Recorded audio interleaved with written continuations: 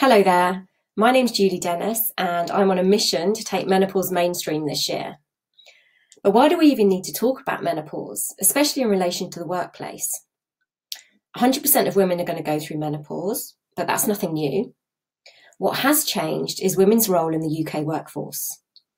Women currently comprise almost half the UK workforce, and the number of older UK women in employment is rising and will continue to rise as the retirement age goes up. As a result, more and more women are experiencing menopause symptoms at work.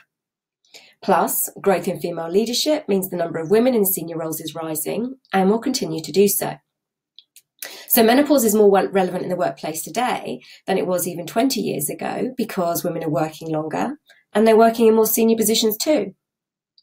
The menopause symptoms women can experience to a varying degree include mood swings, anxiety, sleep disturbances, hot flushes, low energy, poor memory, low concentration and fatigue.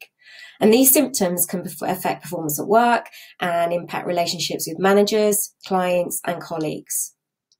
The good news is, with support and access to balanced, expert information, women can successfully learn to manage symptoms at home and at work.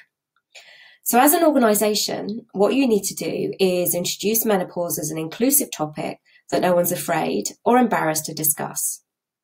And there are a number of short and longer term strategies your organisation can implement to achieve this end, which I'll be taking you through over the next few weeks.